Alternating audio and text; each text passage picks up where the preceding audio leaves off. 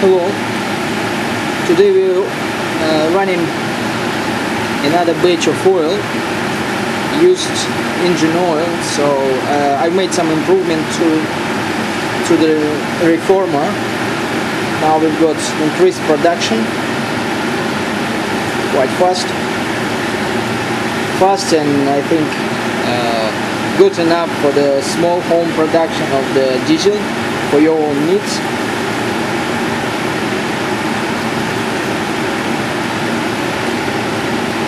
So we've been running just about 20 minutes. This is still for 20 minutes. Now we've got quite sizable amount of oil.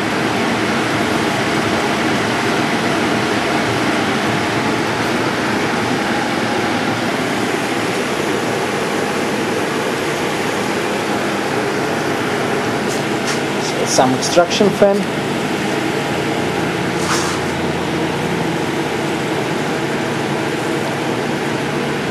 Temperature is not correct because probe been used many times and now it's lying. I would say you should add about 30 degrees Celsius on top of what you see, so it's about 430.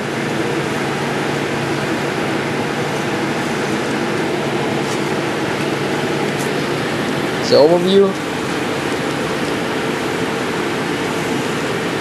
of the reformer.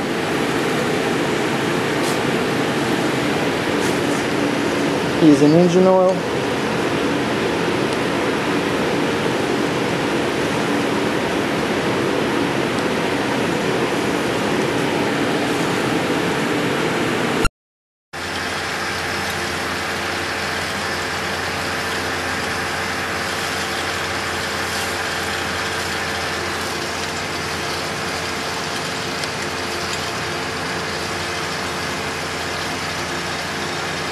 So here you can see production goes on.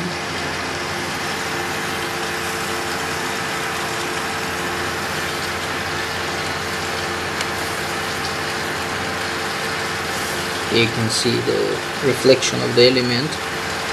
It's red hot inside.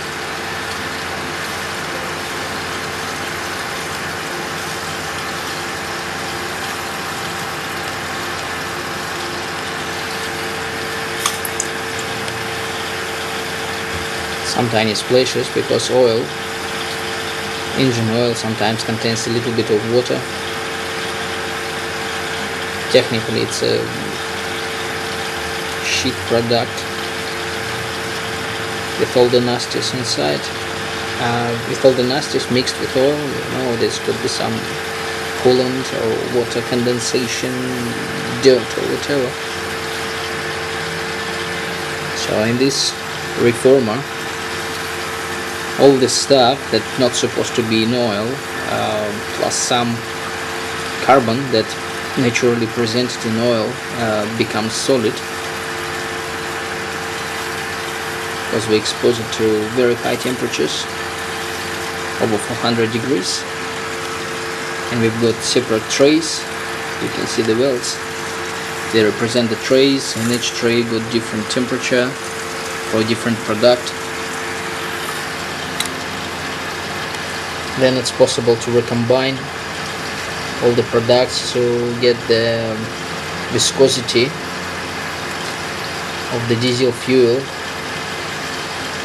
that would be the correct one. Here you can see some petrol production.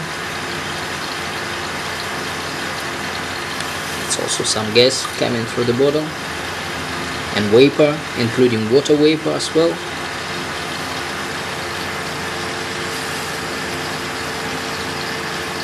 So technically we can get all the fractions. Here's our oil bottle. I don't know if you can see. It's not that transparent. So we're pumping our oil from the bottle.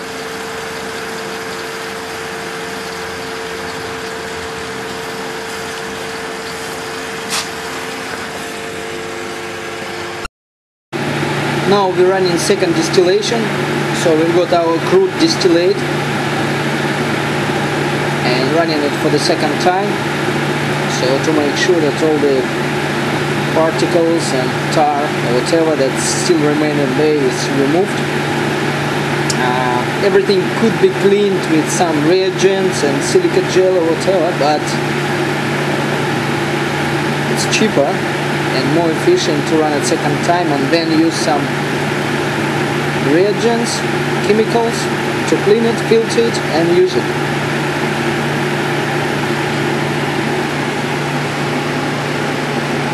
So, okay, we've got a little bit of lighter distillate, just tiny bit.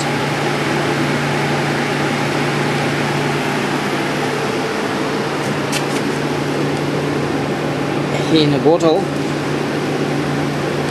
is a crude one, like raw distillate. It's not as black as oil, but it still contains a lot of particles and everything, like ash.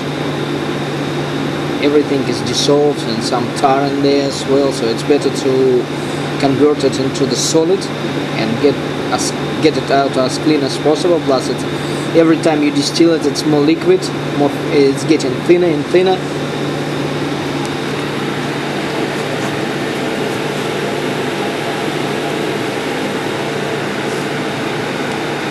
We've got our temperature. As I mentioned before, it's not right temperature, so at about 30 degrees, because thermocouple is not correct. This particular one is lying by 30 degrees, 35. So I would say it's about 450 degrees right now.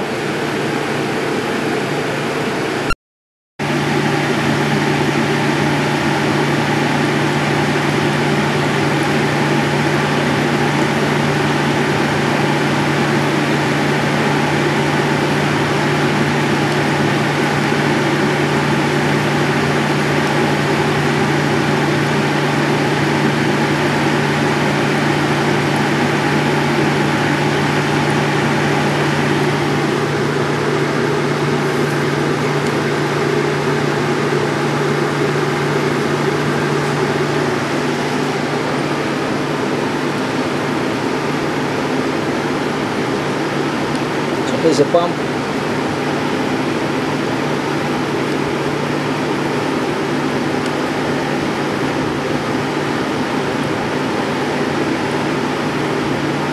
You can see the oil.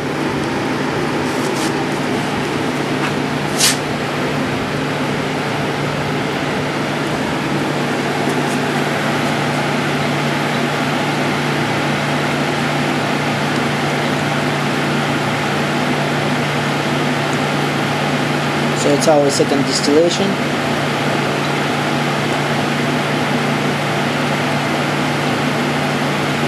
We're running the first distillate for the second time, much faster, much cleaner.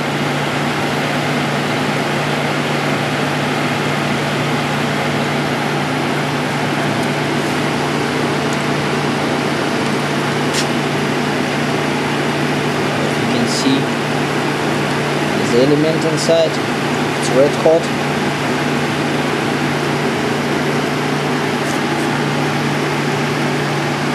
It's a lighter fractions.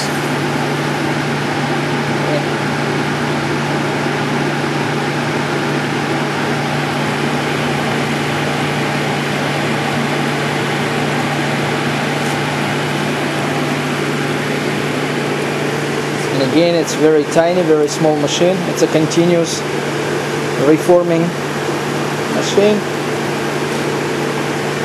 Continuous reformer. Oil supplied continuously, reformed into different fractions. Main fraction is the diesel one.